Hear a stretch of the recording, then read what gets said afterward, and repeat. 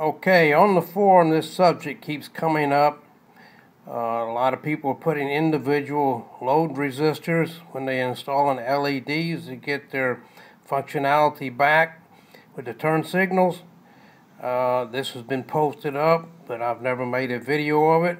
I'm going to make a video to show you exactly how simple it is to make this circuit.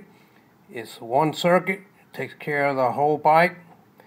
And there's a few prep work that has to be done. I'm going to be using some Vishay capacitors, resistors, and some diodes. They're marked here on the table so you can see the numbers, but there's some prep work that has to be done. I'm going to have to open the eyelet on this in order to accept the two runs of the diodes. This is done real easily with a 3/32 drill. I'm going to have to go in and drill out this area right here, but more importantly, I'm going to have to walk that drill bit back and forth to open it up a long ways, and I'll show you the reason why I must do that. In this little segment here, I will drill this hole out with the 3/32 drill bit. In this little segment here, I'm going to walk this bit back and forth.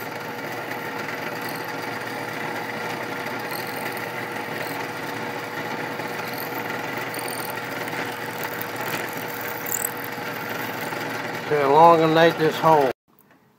Now you can see the reason why I had to open that hole and slide it, or should I say slide it, in order for these two diode leads to pass in the slots from resistor to resistor. These will be soldered to those terminals coming off of the resistors. Okay, my next step will be to take these 440 stainless steel screws. I'm going to have to turn around and open the holes up, and I'm going to use a number 43 drill. That's for the clearance drill, so these screws can pass through the resistor heat sinks. In this operation, I'm going to open up the two legs on this resistor heat sink, and I'm going to transfer punch these holes to a piece of scrap aluminum. You can use whatever type of material you want to mount them to. Use a piece of plastic, whatever, it doesn't really matter. Okay, here is the heat sink with the holes drilled out. That was actually drilled with a number 32. I said 43. The 43 is the tap size. But I'm going to have to use some transfer punches to transfer the hole positions to this piece of scrap aluminum. Once I position the resistors where I want them, we'll use this transfer punch and mark the holes where I'm going to drill it out with the number 43 drill. In this little piece here, I'm going to be drilling the hole for the 440 screw.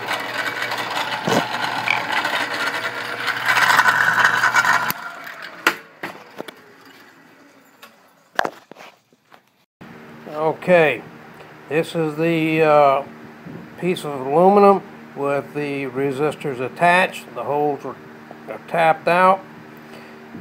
The next step would be to drill some small holes to pass some wires that's going to go down to the turn signal module. In this little segment here, I'm going to drill some 1/8 holes on each side of these resistors. This will allow me to pass the wire coming up from the turn signal module to this block where they can be soldered to these resistors. You can mount these wires any which way you want to. It really does not matter, but I chose this way in order to have the wires drop to the backside. Don't have any interference from the top.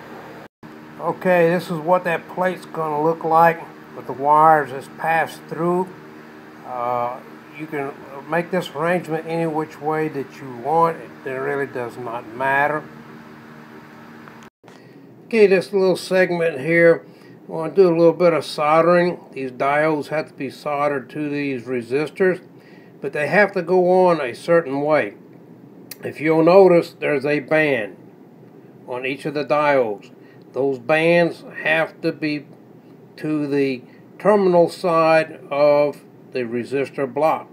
If you put either one of these in backwards, the circuit will not work. It'll bleed back through to the other side. So if you turn on the right, chances are the left would blink too. These diodes, what they do, they block the current between the two sides, the left and right blinkers. Without the diodes, all the blinkers would operate just like a four-way. In this segment here, you'll see that I've attached the red wire, which I'm going to use for the right. I marked the plate left and right. And I'm going to slide some heat shrink over this termination to give it some protection against touching the ground. Alright, in this little segment here you will see that the left and right wires that will go down to the turn signal module are installed in this plate. You can use some hot glue to help hold these wires down if you want to. That's your choice if you want to do that, but by using the heat shrink you'll isolate the wires from ground. That ought to be good enough, but never say never. If you want to use it, go ahead. Alright, in this segment here I've ran the green wire, which will be the ground side of this circuit. That green wire you can attach to anywhere on the motorcycle engine, the frame. If you decide to drill this aluminum plate and attach it somewhere else, as long as this bolt that you're using to attach it is going to the ground, you can put a ring terminal on it and ground it that way. The sky's the limit. Ground it the way you want it.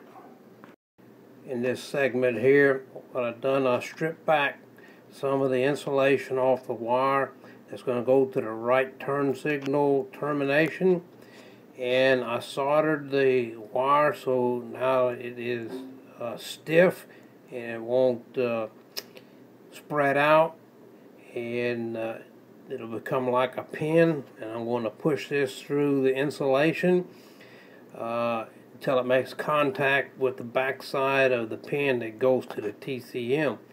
If you don't have a seal there, that's even better. In this little segment you see where the tinned stripped wire, I pass it through the seal that will go into the plug. This is not the plug off the TSM. This is just a plug I have laying around to show you how it is done. The one on my Sportster, that's exactly how I've done it. I pushed it through the back side of the plug. There's no solder involved in it whatsoever at all. It just makes a good contact in there, and that's all you need. Okay, this is the final segment on this. After you have pushed that wire through the backside of that plug, you got to make sure that you have continuity. And so this is what I'm going to do here. I'm going to check for continuity.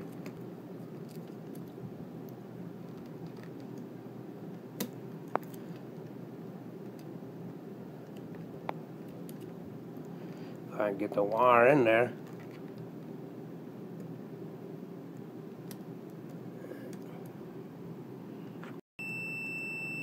Okay, I couldn't do it one-handed, but you can hear the ohm meter giving the beep, showing that this connection is good from that socket up to that board. good continuity. So now your turn signals will work. And the way this works is the right TSM will send a signal out to the right side of the bike. But since this wire is tied into that socket for that, it sends some of that current to the resistor block. It comes in through here. Current will pass through this diode and it goes to ground and adds the extra resistance as needed to make the turn signal flash. But the diode also blocks the other side, so current can't pass through. In the same way, if you go to the left, the current comes in from the TSM, it goes into the resistor block to ground. It cannot pass through here.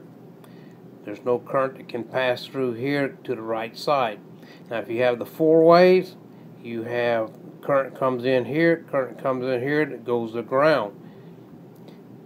So both of the blocks will act together in parallel for your four ways. But on single turn, the diode blocks it so it cannot jump from one side to the other.